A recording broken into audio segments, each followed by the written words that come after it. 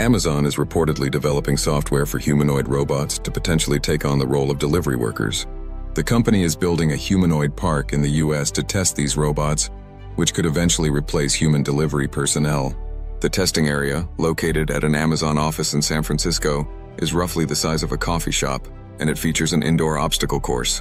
The robots, with a human driver behind the wheel, could theoretically reduce drop-off times by simultaneously delivering to multiple addresses. After the tests in the humanoid park, Amazon plans to send these robots on field trips to attempt package deliveries in real-world environments.